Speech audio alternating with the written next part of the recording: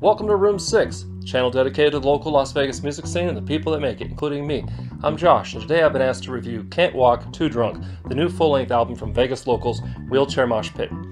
If you'd like to be reviewed, interviewed, or both, hit me up using my social media link in the description. While you're down there, please consider subscribing and ringing the bell. I'm trying to hit 500 subscribers by March 25th, which is the 3-year anniversary of the channel, and every bit helps. Thanks in advance. This one has some surprises in store, so strap in, kiddos, because it's time to get rolling. My teenage daughter says that was cringe. Is that right?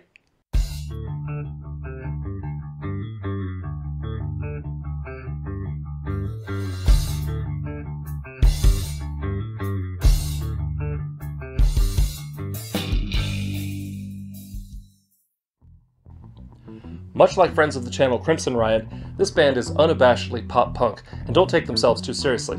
Case in point, their album comes with a beer-scented scratch and sniff sticker that says it smells like the band. Don't let that attitude fool you though. There's talent and drive here, and it's always nice to hear that combination. The album kicks off with an introduction that includes a surprise cameo from another friend of the channel, Scotty Dub. Remember I said there'd be surprises? After the introduction gives us the reason for the album's name, the first actual song is Midori. This song is a lot like the alcohol it's named for. A little sweet, a little sour, and plays well with others. With lyrics like, "I can't believe it's true, you know I didn't mean to stay out late, I should go. You told me time and time again I've done wrong, but I'm coming home just like I said, let's make up." This one's a cautionary tale for anyone in a relationship, but partying alone. Reminiscent of some songs by Blink-182, the harmonies and call and response breakdowns in this song kind of force you to start singing along and bopping your head, making it the perfect first track. The second track is Girls Like You, and this one's a little different than the last one. How so? Well, for one thing, this sound is a little bit garage rock, a little bit early Billy Joel, and a little bit basic pop-punk song. For another, there's more guitar work here and lyrics that seem more stubborn love song and less hope I don't blow this love song. To help clarify that last statement, take a listen to these lyrics. You look me in the eyes, and I know we're through, but you can't stop the gruesome twosome, we're stuck like glue. Apparently, the singer just refuses to break up. Let it die, let it die, let it shrivel up. Tune number 3 is For You, which starts off with a guitar riff straight out of 80s rock like Pat Benatar or Bryan Adams. Once the band kicks in, things shift a little into punk anthem land. The theme is still love-based though, with lyrics like, "You've been looking for me, I'm not around. I've been gone away for a long, long time now. I've been hanging out, I've been looking out for you." At exactly 5 minutes long, this is the longest song on the album. There's a respectable guitar solo as well, but unfortunately, it's a little buried in the mix. One More Time is the next song, and this time the drums drive things forward while the vocals double the guitar melody. This one also turns things up a bit, bringing in more yelling as a counterpoint to the overlapping harmonies the listener has come to expect by this time. Belting out lyrics like, "I hate how it feels to be the last thing on your mind, waiting for you to call whenever you feel inclined, saying that you want to go, but you will never ever, no, I know that you ignore me on purpose." Make it clear this one's about frustrated love. Been there, dude. Sigh. Anywho, with a name like Bezos Pinata Party, track number 5 gets a little more topical and a little more oi punk. This one has Mosh Pit written all over it, and the band must have known it. Just as things get repetitive though, we take a left turn into psychedelic world before a breakdown that builds back up for the big finish. Dipping a toe into classic metal for a minute with the 6th track, Let It Rock. It opens up with power chords and a kick drum, and this song is totally different than anything else we've heard so far.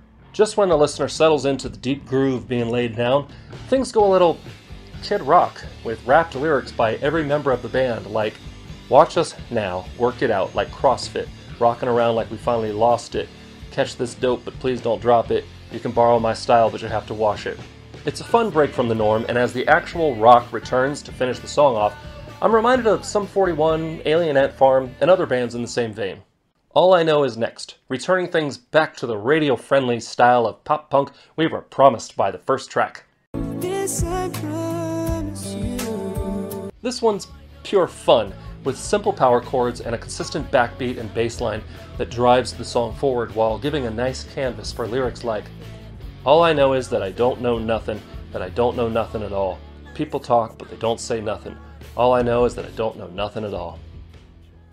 Track number 8 is the fashion-centric Fall Apart at the Seams. Following the tried and true path of simple but catchy guitar riffs and repeatable lyrics like, "But I'm stuck, I've lost a lot, now you know where I'm found, I'll see you around, I've learned, I heard it from them, so where to begin? I'm going all in." This song is another fun and poppy one with a hidden deepness that might be missed at first listen. Song number 9 is June 2020, the shortest one on the album. Short and sweet, this one is pretty much summed up in one word. Party! Straight ahead punk rock and repeated lyrics are the rule here. And this one's another mosh pit builder. And just like that, it's gone. Track number 10 is Left It on the Car, and it highlights the classic and modern rock influences of the band musically, while the vocals remain a mix of pop punk and melodic harmonies. Lyrics like, "Ah, you left it on the car, you don't know where you are, you're playing my guitar, why don't you go home?" make this one another fun one to sing along with. Finishing up the album is Attitude, which is pretty much the perfect song name for a punk song. Introducing a little rockabilly to the mix, this one is another straight-ahead rocker just designed to mosh to and get out some aggression.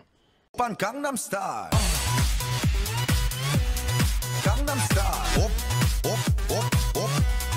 Gangnam Style. With half the album being about love and half being about fun, Can't Walk Too Drunk by Wheelchair Mosh Pit has something for everyone. Thanks for watching. I hope you enjoyed. I hope you'll click the link down in the description to get your own copy of Can't Walk Too Drunk by Wheelchair Mosh Pit. While you're at it, click all their other social media links that I'll have down there, and click my social media link to reach out to me to be on the channel, or to support the channel, or just to, say hi. In the meantime, if you want to see more videos like this, please click up there. If you'd like to subscribe to the channel, really appreciate it, please click down there. As I mentioned, I'm really trying to hit 500 by March 25th, and, well, I need your help. Remember to be amazing, and we'll see you next time on Room 6.